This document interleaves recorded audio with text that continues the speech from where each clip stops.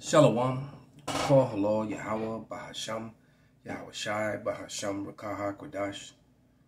Double honors into the apostles, double honors into the elder bishops. Salutations to all my fellow laborers doing this work in truth and sincerity, risking their lives and their freedom to do so now more so than ever. The 144,000 and the scattered elect that are scattered around the four corners of the earth among the heathen nations that look like those heathen nations. And to the few Akwaf that are listening and learning, to you, I say Shalom. This is your brother Malcolm from the branch of the Great Millstone here in Chicago, coming at you another lesson in truth. And this video is called, I Was Wrong. You need to worry about the killers on your street. And this video couldn't have come out at a more perfect time, because yesterday there was a video where I think it was John Ritter had a guest on there, or either it was Andy Hafong, and the guy was talking about the wars that's going to start in the streets in Chicago and other places, going to be the epicenter, basically with Judah, the so-called black man, going against and fighting with the Venezuelans. And that is just one Venezuelan killing a black gangbanger or a Mexican gangbanger to set off riots in the streets of it, and basically, and how, the blacks need to tool up and join with the white man to defend America from these Venezuelans and these, and Esau just trying to push a narrative because they know that the chaos and the riots are coming.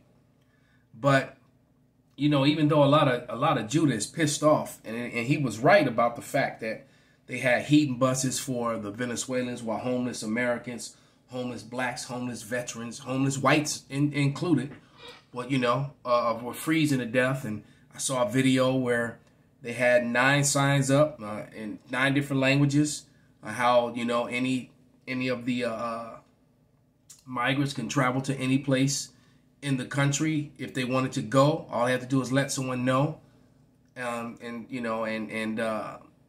it was up in 9 different languages, and they can go wherever they wanted to by car, train, it was by bus, train or automobile. Bus, train or plane, and of course the taxpayers got to pay for it. But you know what? Who's orchestrating all this? The very person that you see on the screen, and leaving a little person like him behind. But it's his people that's doing this. So the problem is that he's the real enemy. All right, and even more so, he's an enemy to himself, because, I've been saying it for quite some time in our street teachings and in my lessons. They're tooling up, as you'll hear him say, to fight the zombies. Zombies was a racist code word for, Negroes and Hispanics and anyone who's, the color of a paper bag or darker. That's who the zombies were when they come into these militias and white superiorities, etc., etc. But we've been telling you, the men of the Lord, that they bought all them guns and they're only going to turn them on each other. All right? They're only going to turn them on each other. So let me get on to the scriptures. So I have to give you the context of what the other video was about before I start playing this one and, and doing a quick commentary, because this is about a 12-minute video, and I'm probably going to let about 7 or 8 minutes of it play, and and give scripture commentary. But I want to start open with this one, which is Ecclesiastes 12 and 1. And it reads, Remember now thy Creator in the days of thy youth, while the evil days come not, nor the years draw nigh, when thou shalt say, I have no pleasure in them. So you want to remember the Lord now before the lights go out, and call and learn and call on a proper name. Stop celebrating these unholy days. All right, learn about the high holy days in the Bible. Learn about your culture. All right, and stay away from these pagan holidays like Christmas, Thanksgiving, and Halloween and all that sort of thing. All right. So, because the hearts of many are going to wax cold very soon. All right. As a matter of fact, let's get that, and then we're going to let him begin to talk. So that was definitely one of the precepts I was going to bring out, which is why that popped out But this is Matthew 24:12. And it reads, "And because iniquity shall abound, the love of many shall wax cold." All right? So people are going to be cold-hearted toward one another and toward other people. And a lot of people are going to die. A lot of people are going to help people to die or let people die, just so that they can have a few more moments of life or pleasure. They'll take someone else's. All right. Without any further ado, full spectrum survival. Neighbor looked at me and he said, as soon as the cops stop rolling, I'm taking out that person, I'm taking out that person, and I'm taking out that person. And I looked him right in the eye and I said, what you're talking about is premeditated murder. Guys, you got to watch out, because there are people that are operating on this sort of dysfunction in this world today. Just waiting. This is a guy, he's a Christian. He's going to church. Let's stop right there. He's a Christian. He's going to church. Let's keep it honest, Look, the Nazis were Christians. Even more so, the settlers that came over to America and colonized were Christians. The ones that went to Australia were Christians. The ones that took over Europe, all right, later on became Christians. So Christians are responsible for hundreds and hundreds and hundreds of millions of murders, deaths, stolen land, stolen property, stolen heritages, right? They even stole the heritage of other people. And this was all done by Christians. So who do you expect is going to do the majority of the killing when that time comes, until the Lord comes and lifts up the standard and gives the power to his future judges, to the elect down here on earth, to become immortal superhumans, to survive what's going to happen down here.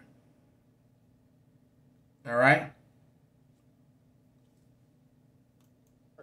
Every single week. He's thinking about nothing. He said he goes to church every week, but he said as soon as the cops stop rolling, he's taking out that person, and that person.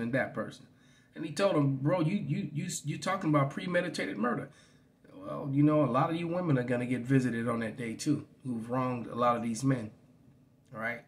There's a lot of men that are in prison because of the lies of a woman, all right, or in prison because of failure to pay Title 4D support, spousal support, all manner, false charges of rape, false charges of abuse, and all sorts of things.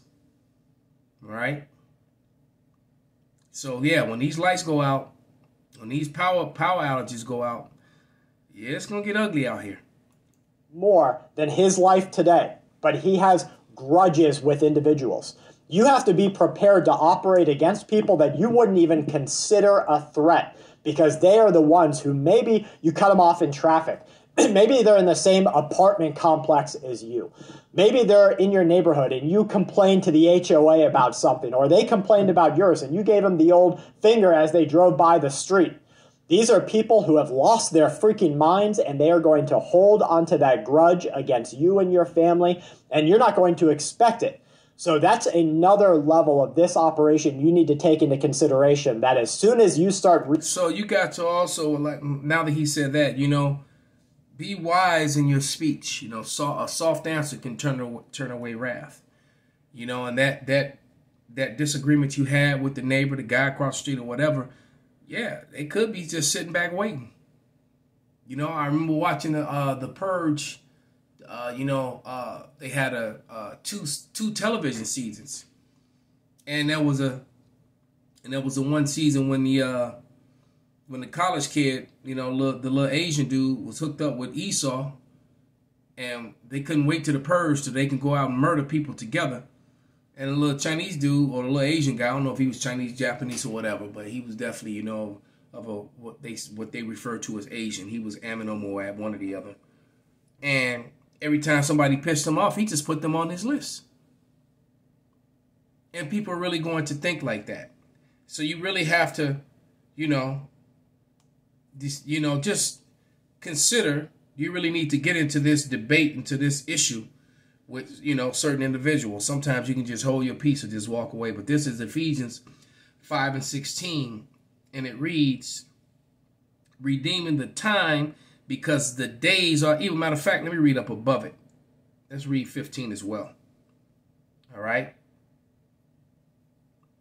And it reads, see that you walk circumspectly and not as fools, but as wise. All right. Redeeming the time because the days are evil. That woman who got that belt thrown around her neck, choked out, and then penetrated and left this deposit of protein inside of her against her will.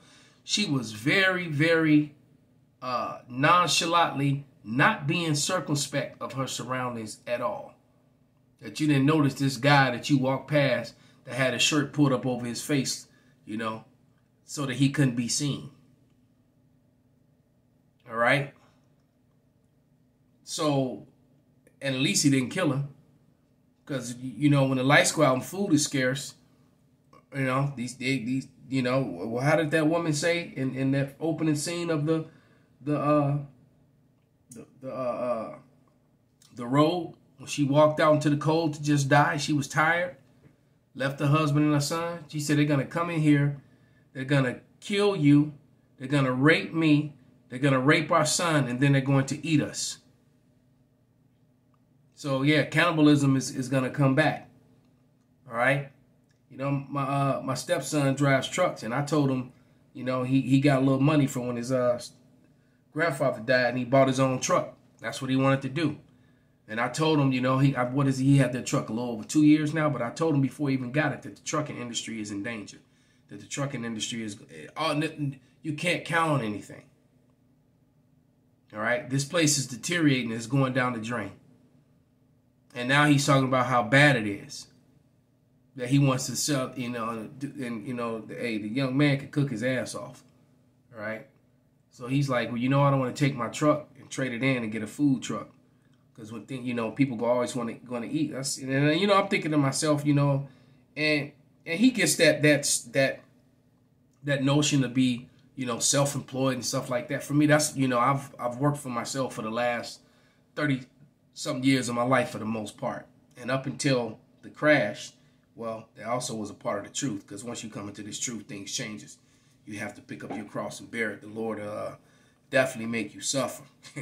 Like I was watching a video with the beloved elder Apostle Gabar, and he was saying, if you're not suffering in this thing, if you're not suffering in this thing, the Lord is probably not with you. See, and that's some kind of weird thing, virus. My phone just cut on. I got to get a new phone. This is ridiculous. Right? But yeah, so be circumspect when you're moving about, because it's about to get crazy out here. Realizing there's a 911 problem. The paramedics aren't running. The cops are already too busy. You've got to be ready to just hunker down, lock down your shelter, lock down your security immediately. So anybody thinking about, well, I'm just going to go out to the store, anybody thinking I'm just going to make that one last minute run, then either everybody better stay or everybody better go. That is, unless you have such a group and such a tightly worked family that everybody has their own security under control. If you can leave a bunch of operators... He's hinting that you're all well armed and prepared. All right? ...at home while a bunch of operators go on a mission to the grocery store or to the last run supply store, then that's okay. Do they understand what it's going to be like if they can't get back home?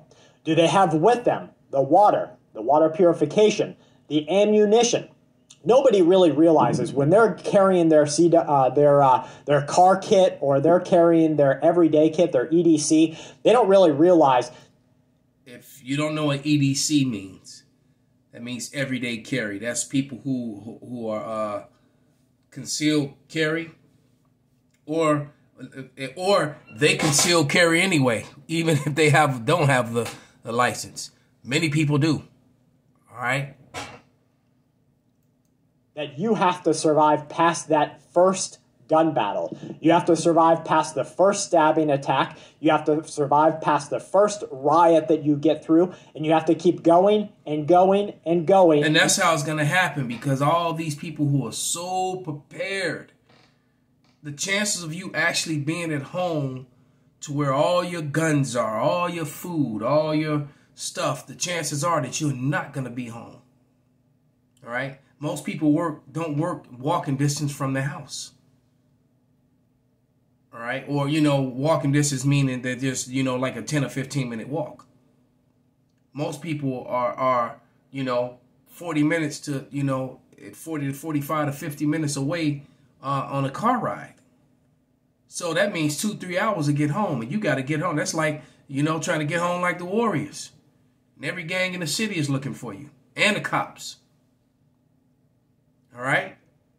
You think you got to get through all that. Look, if the Lord is not with you, so you talking about surviving the first gun battle, surviving the first knife attack, only if the Lord is with you, man.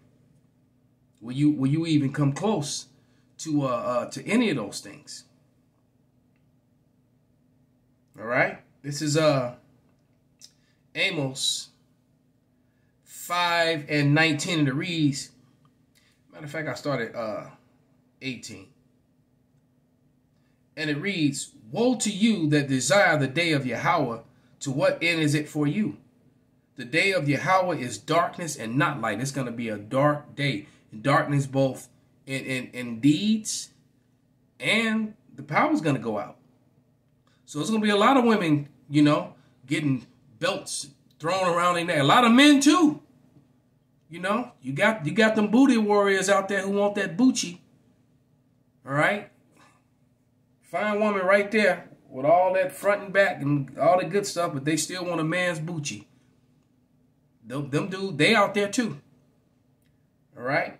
As if a man did flee from a lion and a bear met him, or went into the house and leaned his hand on the wall and a serpent bit him. So you just ran from a lion, barely got away from that, ran into a bear. Somehow you managed to, miss his swipe with his paws. All right? You ran inside, slammed the door, tired, leaning on the door, and then the snake got you. Right? Well, that serpent also could be, an Edomite. They are the serpent seed. So you ran in there, and got away from all that, only to get got by the devil himself. But it's going to get pretty bad out there, but let us continue. Until you get home. And so carrying just a couple of rounds or carrying a small pea shooter, this is just a pocket carry for me, right? It's called a plinker. It's called a dinker. That looked like a derringer. That's a two-shot. A plinker, a dinker. I never heard of those terms, but clearly that's some Edomite shit. But called it skull candy. It is a 22 that will do its damage, and it'll do its damage quickly. So if you're not... one of the brothers, a medic, in the camp, beloved brother Shatia, he even told me once that some of the worst gunshot wounds are with the small caliber, the 22. He said, yeah, they're some of the worst ones. And maybe it's because they're so small and they kind of go in and they move around and they're hard to pull out, and a lot of people bleed out before the medical can get a chance to save them. They cause a lot of, because it's such a small caliber, and I guess it just moves and bounces around, where the bigger ones don't tend to do that. They just go in, tear up stuff, do their damage, and, and then, it's bigger so they can find it and whatever. So those 22s are actually pretty lethal, all right? They're dangerous, all right? They may not have the stopping power that bigger calibers have, but they definitely do damage. Operate in a way that you're going to have more than this when things really go sour, then you're not going to be ready for gun battle number 2, for altercation number 2. Now, I am a firm believer. So this dude describing the day of John Wick, gun battle after knife fight after gun battle. But guess what? It's going to actually be like that. It's going to get pretty bad out here. All right? And it's going to get pretty bad. Let me grab another scripture. So I have so many in mind right now. Thinking of Isaiah the 13th chapter. There's a lot in there I could read. But I want to go to 2nd Ezra 6, I think 23, 22. Oh, yeah. And 22, because a lot of this chaos is going to happen when the dollar crashes. And it's you know, and it's going to happen. It probably won't, you know, it's probably going to happen during the work day. So people are going to be out and about. And it's going to cause a lot of chaos. So everyone's got to make it home now. You know, you commuters who commute an hour, 2 hours away, now you got to try to get home on foot. You got to make it. So a lot of you not going to make it. But this is 2nd Ezra 6 and 22. And it reads, and suddenly shall the sown places appear unsown, and the 4 storehouses shall suddenly be found empty. And the trumpet shall give a sound.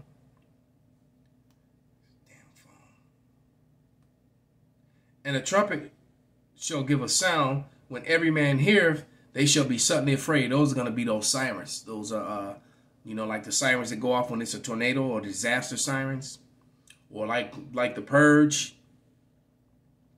And at that time shall friends fight one against another like enemies, and the earth shall stand in fear with those that dwell therein, and the springs of fountains shall stand still, and in 3 hours they shall not run. And they're talking about power outages, you know, and keep warning of cyber attacks and power outages. Look, the water didn't used to be attached to the power, so that was done purposely for this reason. This is, and you know, because even in this video begins to talk about orchestrated events, orchestrated, you know, illnesses, orchestrated failures and things that he done, you know, orchestrated. You need to escape and avoid at all costs. Why not take yourself defendable? You have to try this viral skincare. My skin secret? Throw it away. Goddamn. I've already seen a manner. I'll get away from that location. They don't want to keep chasing at you. You're not saying, oh, you know, I'll put you down. I'm going to put you in the ground. No, why?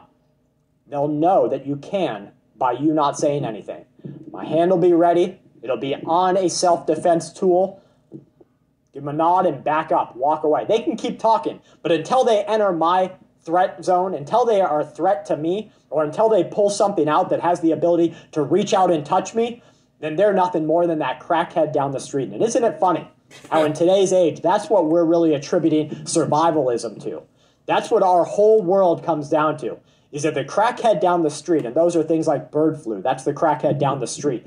North Korea and their nuclear weapons program, crackhead down the street. The U.S. and their biological programs that they have created, that crackhead's getting a little bit closer. Wow. Government tyranny, that crackhead's getting a little bit closer. China, crackhead down the street for right now. But at any moment in time, that crackhead, like a zombie, might turn his eyes to you and start running at you.